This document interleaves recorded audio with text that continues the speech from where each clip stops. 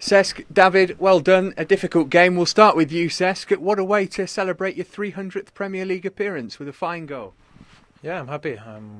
It's a proud moment for me, of course. And 300 already? 300. You're getting old, bro.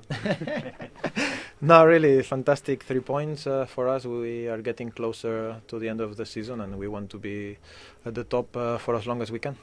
And David, how was it for you dealing with Cec's compatriot Fernando Llorente? He's a difficult striker to play against. No, he's a very good striker, very good player. Not just playing the position, he moves a lot, he is strong. So it was difficult, but it was nice. It was nice because in the end we win.